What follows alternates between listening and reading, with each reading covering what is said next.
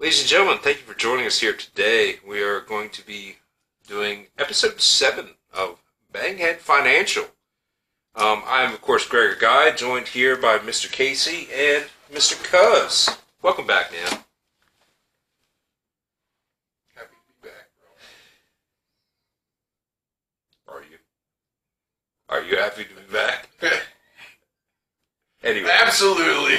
Anyway, okay. It has been a controversial week, somewhat, in the markets and everything. Basically, the U.S., markets, the Dow, the S&P, the NASDAQ composite, everything is basically down between 1% and 2%. The crypto market, as of the time of this recording, the total market cap is at $2.2 trillion, which is also, once again, slightly down about $50 billion from last week. Interesting thing that happened this week was the 19 millionth Bitcoin has been mined. Now, as we all know, Bitcoin has a total supply of 21 million. So there's only 2 million more left to be mined, and of course there will be these halving events and everything that happen. What they expect will occur like around the year like 2140. Well, the final, is when the final Bitcoin will be mined. But I thought that was just, interesting bit of information. Now, they're going to be worth more money? Well, because there's a limited supply, that goes into the laws of supply and demand. Yeah. Depends on how the market goes with it. Yep. Right? Very true. But, also, at the same point in time, if you go and read the Bitcoin white papers and everything, this was created as a hedge against inflation. Right? Which is, it might be irony. 6.8% over the last 12 months. So, do the math. Anyway, like I said, I just thought that was like an interesting fact that I ran across. You said 2040, right? 2140. 21. Because, they do these halving events every 4 years. And so the miners. The mining supply is going to decrease and decrease and decrease. So those Bitcoin aren't going to go onto, the open market, the exchanges, so on and so forth. And that'll make it more of a valuable asset, we'll say. So it sounds like to me that it's going to be the very thing it was designed to be. Shocker. That's what it sounded like, bro. Love it when a plan comes together. Yeah. Maybe that was the plan all along. Well, okay. Fair enough. The other thing I want to touch on, which you, Mr. Casey, in particular, might have an opinion on that I would like to hear is Sandbox has apparently migrated to the Matic network in order to initiate staking pools for Sandbox. I'm going to be honest, I am interested because this is a very interesting concept, okay? A game, okay?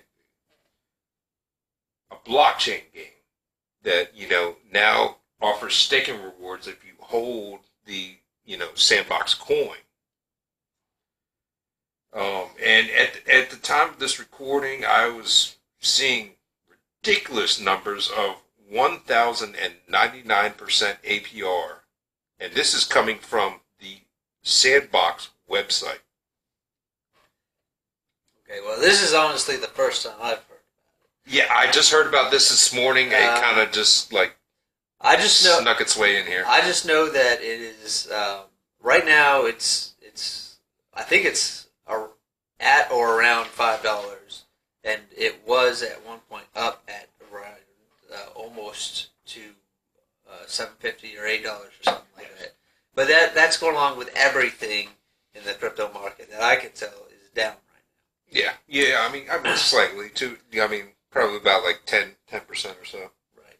But and I'm not personally. I'm actually switching from crypto.com to Coinbase for unspecified reasons. But but I am not. I'm not selling. I'm not selling Otherworldly. Yes, otherworldly problems. I'm not selling.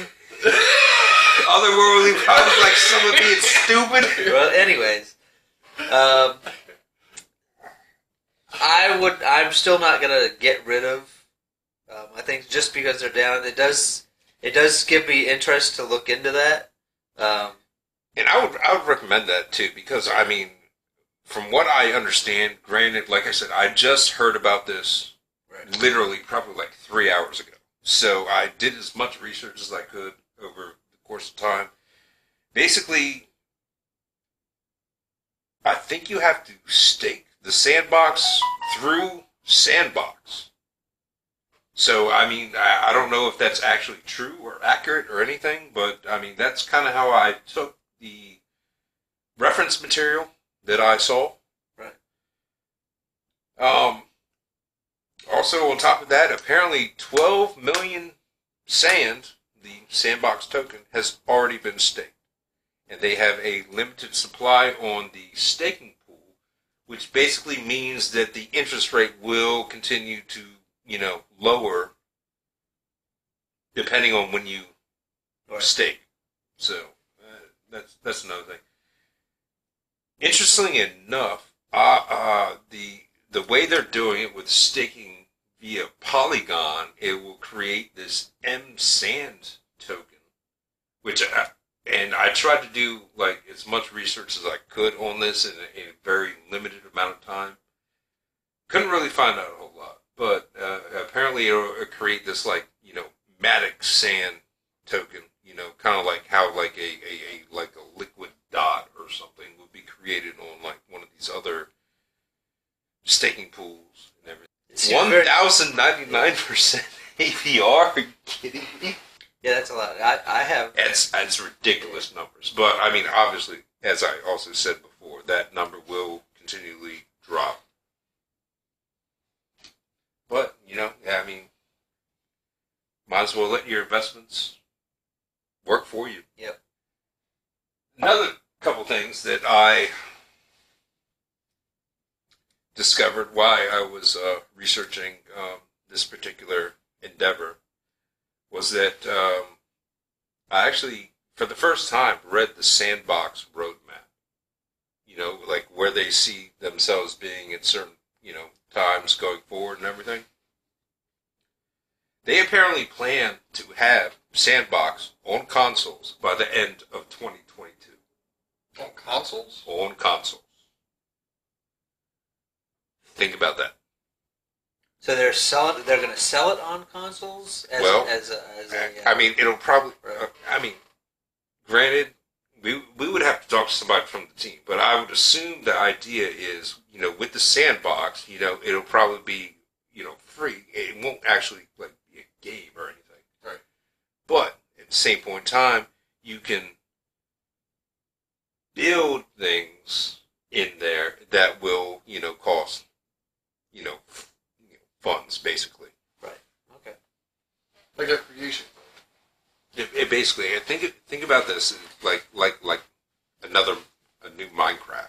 But my thing is the most important thing on most of those building games is the engine that it runs on. And, True. And I don't know what engine Sandbox runs on because some engines are good and some are absolute garbage. There are certain games like I do believe that they are on the Unity engine. I do believe I saw that. It's either Unity or Unreal. It's one of the two. As much fun as Minecraft is, I don't know what engine it runs on, but it is boxy and it is personally visually horrible. Well, I mean, that's the way they designed Minecraft. Actually, I mean, that was intentional. Right. So it was never meant to be like a AAA kind of game, but right. It took off because apparently a lot of young people had fun it's just something. It's easy. It's just an easy game to play because it's easy to build and it's easy to create things on it. It's not necessarily the graphics that are the draw because there's a lot of good games that don't have good graphics. The game matters more than the graphics in most cases, but graphics can definitely deter people away from playing a game. Very true. The immersion isn't there sometimes. Right. Unless you absolutely love gameplay. Then a lot of people are into graphics, you know what I mean? Like, yeah. The game's shit, but that's why there's fucking games that are just like movies. The value is in the eye of the beholder. There you go. And everything was built for everybody, and Right. people. And this is a little off topic, but a lot of things that people don't understand when they're trying to build or create something is that they're trying to target like everybody in the market instead of just focusing on one group. On one group that is going to enjoy one thing, and then you'll have a dedicated group for that. And then if you try to stretch it to try to fill more people, then you're going to lose to that group. That group's might like it a little bit, but not enough. You know what I mean? You got to target. You got to target directly to your audience. All right, fair enough. Well, I'm going to end this section of this discussion with one question that I will propose to both of you. This will potentially be the first blockchain game. Well, game, and we'll put that in like quotation marks because it's more or less like a service, rather, that could come to, in particular, consoles. So, my question to each of you is, where do you see the future of blockchain gaming going on, in particular, consoles? How they're going to implement it?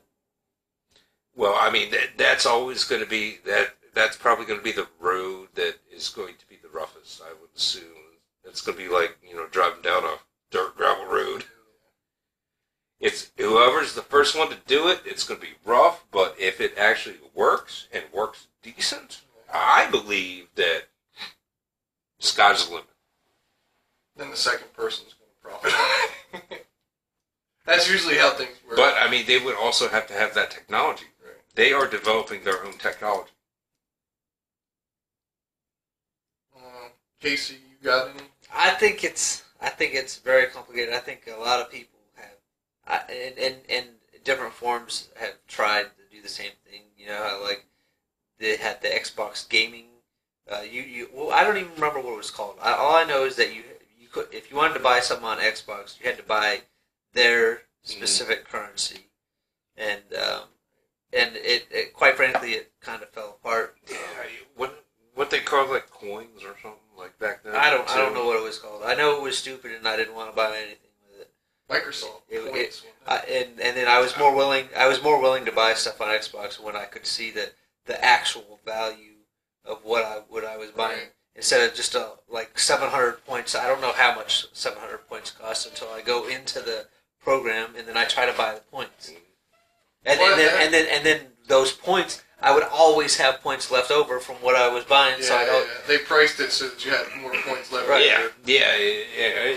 Basically, just encouraging to buy more. Just let me buy what I want to buy for the money that I want to buy it for. Don't fucking make me go through hoops to buy something. Well, I mean, they have corrected, with the last, particular console cycle and everything. Right. As far as Xbox, I have no familiarity with, PlayStation. I do believe that they have corrected that issue. I mean, they even let you get points for free. We do it all the time. Yeah. Right. Not necessarily free. You got to put in a little bit of time, but yeah. Oh, that's true. I really enjoy what Xbox is doing right now. I haven't been on Xbox in years, maybe like a couple of years. So. PC Master Race. I mean, I don't consider it like a Master Race. The selection of games and the quality of those games is just better on the computer than they are on Xbox and PlayStation. Fair enough. Well, let's go ahead and get into the meat and potatoes of our discussion right here. I know both of you are looking at me crazy like, man, we talked about so much shit already. I'm actually thinking about meat and potatoes and I'm getting hungry. Fair enough. Okay.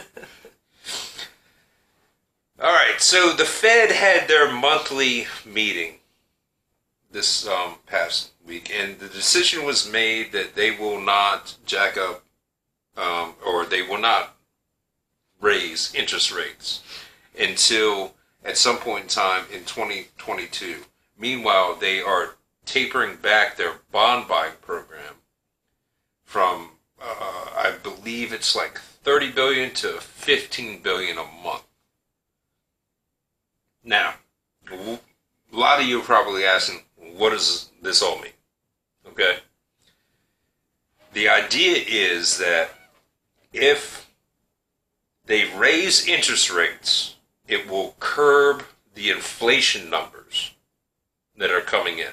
So, at the same point in time, they also did say that, or not, they didn't necessarily state, but a lot of, financial experts and everything believe that there will be probably upwards of three, somewhere between 1 and 3 interest rate hikes throughout the course of the next year. What percentage are they going to? That's up to the Fed.